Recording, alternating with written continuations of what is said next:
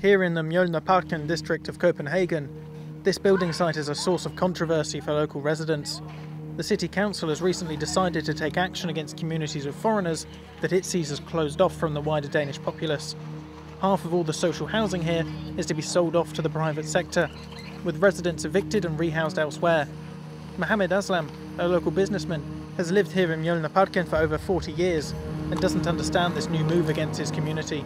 We didn't do anything. We're not criminals. Why should we be thrown out of our homes? My 4 children were born and grew up here in Mjølnerparken. They got a good education and now have jobs. Why should we be put in the bad category of the population? This new anti-ghetto plan further intensifies the anti-immigrant policies of previous governments. Seizing of valuables upon arrival in the country, restricted access to benefits, deportation of those who break the law, seemingly all in order to discourage immigrants from coming to or staying in Denmark. Meskan arrived from Iran a year ago.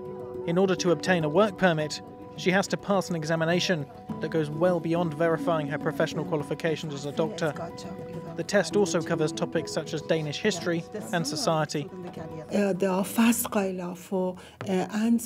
certain rules for immigrants here. We have to speak Danish perfectly. We can tale dansk perfect. Refugee supporting organisations are worried about the move.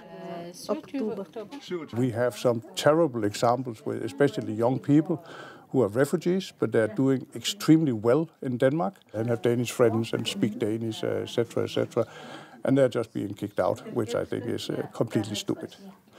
Complete waste, and also very inhumane. Denmark has negotiated an opt-out from certain European Union rules, getting greater flexibility for its migration policy. As a result, between 2015 and 2022, the number of asylum seekers has fallen by nearly 80% in the country.